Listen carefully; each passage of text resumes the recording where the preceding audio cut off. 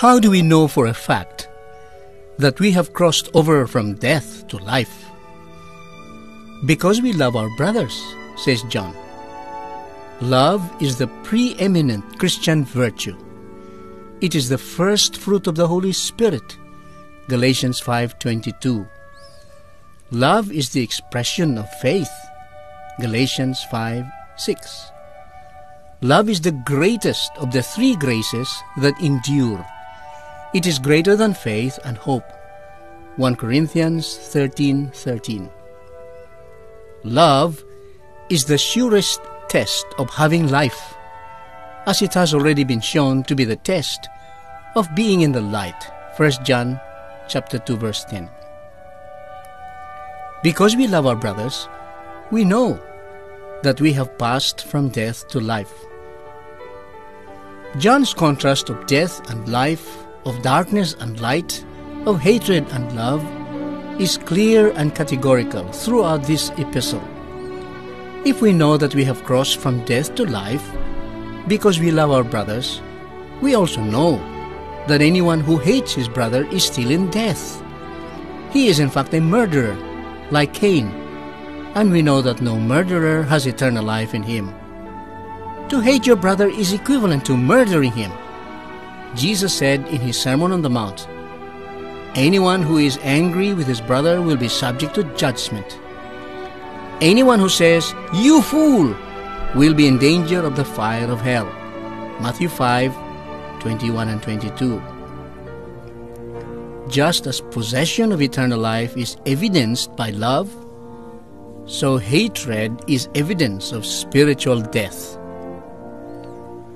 How do we know what love is? Love in our day includes a broad range of meanings, from Hollywood to heaven. John reminds us that this is how we know what love is.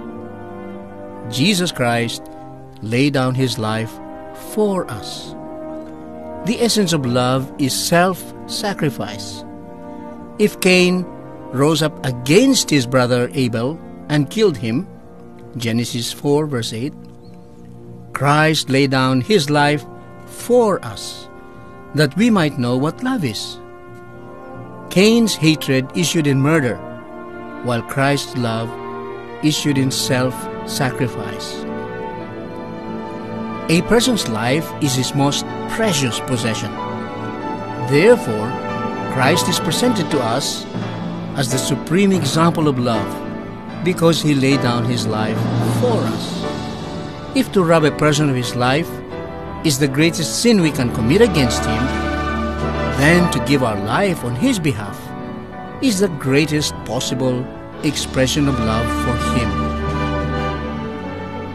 Jesus died on the cross, laid down his life voluntarily as the supreme sacrifice for sin.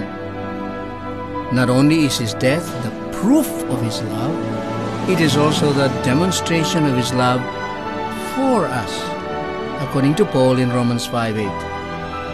For us, we who deserve only death may have eternal life because Jesus died for us.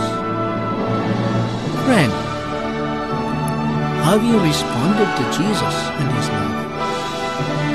You may do so today and pass from death